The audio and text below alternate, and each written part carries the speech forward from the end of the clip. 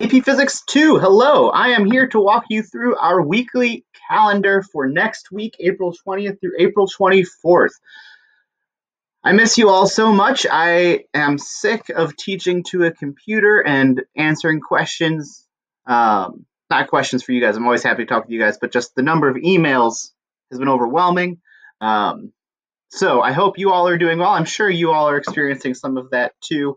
Let me know if I can help at all. We'll get through this together. I'm here to support you and help you any way that I can. Moving on, learning goals for this week. We're going to start by applying our thermodynamic principles to an experimental setting. I feel that it's time for some practice.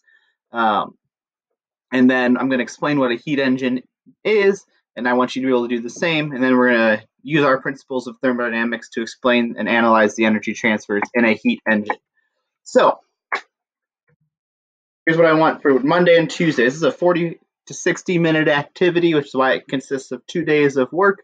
I want you to find the purple folder on Schoology and open up the 2015 AP Physics 2 free response questions. And I want you to scroll down to question 3. I want you to create a video explaining your solution to that question. The video must be under 5 minutes long because I have several of you, all of whom I need to watch videos for. So if they become too long, I just don't have the time to do it. So 5 minutes long. Lots of ways you can do this. You can print the problem if you have a printer at home, do all the work, grab your phone and record yourself explaining the work that you did. Point to an equation, say this equation means this, point to a graph, say this part of the graph tells me this, etc. If you don't have a printer, just do the same thing but on some scratch paper. If you want to use your computer the whole time, you can make a slideshow of your work and record yourself like I am right now presenting the slideshow. Loom, Loom is what I'm using to do this. If you want to use the same tool, I found it very easy to pick up. It took me 10 to 15 seconds to really figure out how to use it. Very intuitive. You can make a poster. Take a picture of the poster, upload your picture, and then rather than go through slides, you can just talk about the picture that's on the screen. So it could be a poster. I guess it could also just be a piece of paper that you took a picture of. So if you want to do it that way, rather than recording with your phone, but you still want to do handwritten work, do the handwritten work, take a picture of it, upload it to the computer, and then use your mouse to point at different parts of your work as you're recording your screen. Or do something else. There's more than one way to do this. Those are just several suggestions. There's going to be a spot on Schoology where you can upload this.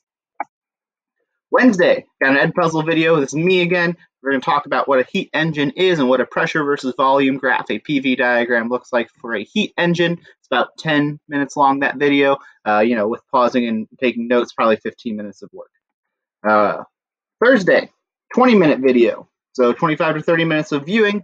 This one's going to be an example problem for a heat engine.